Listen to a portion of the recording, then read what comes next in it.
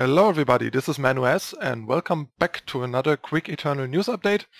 We have two more spoilers for the new campaign Dead Reckoning, so let's take a look. Okay, so the first one is Ripknife Assassin. It's kind of innocuous, but also very solid.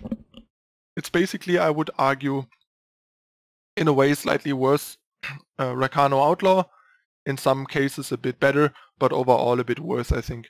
Let me explain. So basically, both are 2-cost 2/2 Warcry with another ability. In case of Outlaw, it's Quick Draw. In case of Ripknife Assassin, it's Deadly.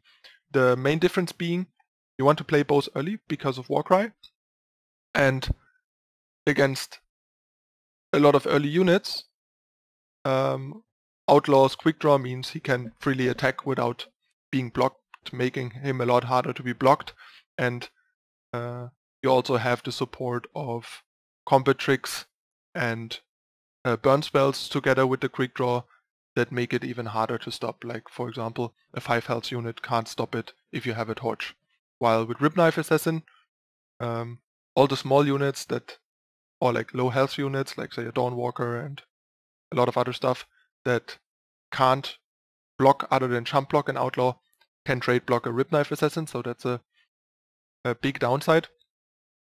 But on the flip side, when Outlaw is stalled out and you don't have support, Ripknife Assassin can still attack into big units.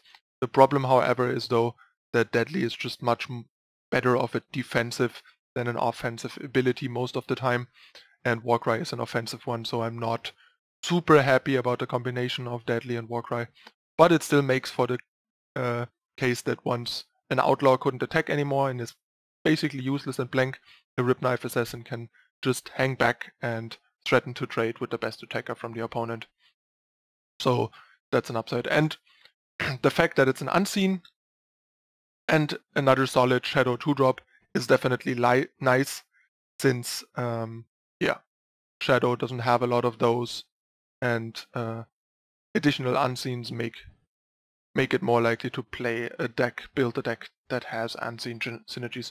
Although, like a lot of people, I would have probably preferred it to be a gunslinger, but that might have even been too good in the light of recent events and recent things, so no surprise there.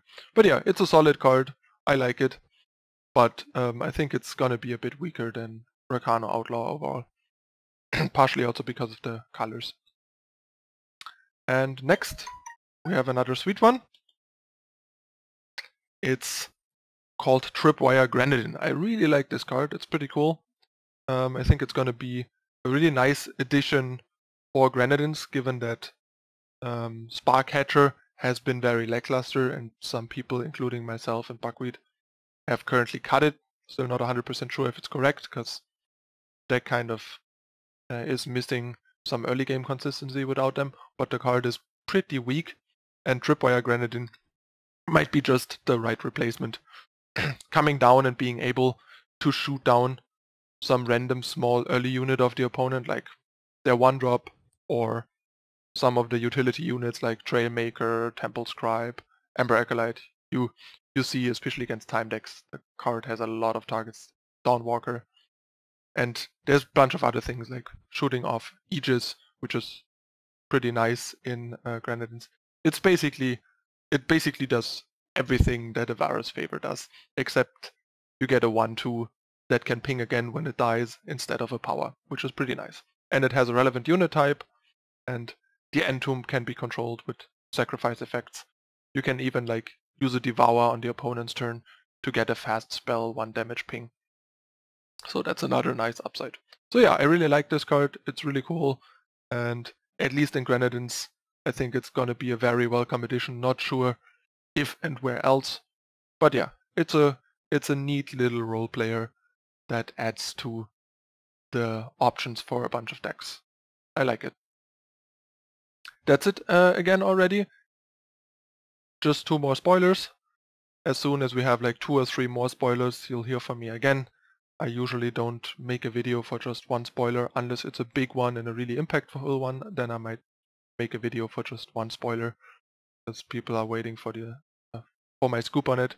But yeah, there you have it. We got two nice uncommon 2-drop role players in 2 colors for certain decks. Nice additions. This is the kind of card that I expect from a campaign. We're not gonna get a lot of like high impact flashy things. Tavrot was a bit more unique, I think, in that regard. But I really expect some robust, not underwhelming, not overwhelming role player cards that can smooth out and fill out decks and patch certain holes without warping things too much. And these cards are exactly that. Alright, that's it for this Eternal News episode again. Hope you guys like the 2 cards as much as I do and my review of them. Let me know in the comments what you think. And if you enjoyed Eternal News, please like down below. And of course, if you want to keep them coming and also want to be informed when there's more content, please subscribe to the channel down below and turn on the notification icon. Thanks for watching everyone. This is Eternal News with Dead Reckoning spoilers. I'm Manu S and I'm out.